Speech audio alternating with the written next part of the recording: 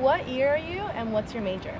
I'm an incoming freshman and I'm a bioengineering major. Okay, that's cool. So what made you choose California Institute of Technology? It has a lot of just like amazing opportunities, especially for like research and that sort of thing.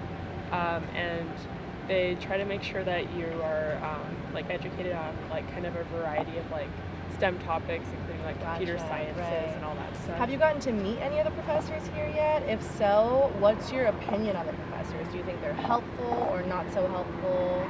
I haven't interacted that much with many professors since I haven't started here yet. I've just like briefly talked to a couple, but they seem to be nice and like they're just here to help the students. Yeah, no. And another question would be, what did you write about in your essay? So what would you recommend students to write about in order to get into certain colleges?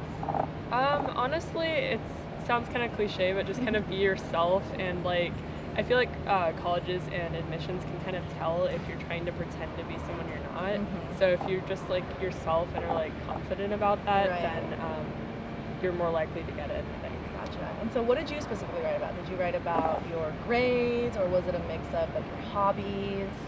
It was more, I tried to focus less on academic stuff because colleges can already see all of that stuff, like transcripts and that sort of thing, and focus more on like personal things and kind of like what makes you you. Gotcha. And the last question would be, if you could choose one university to go to and there was no boundaries, would it still be this school or would you be choosing a different school?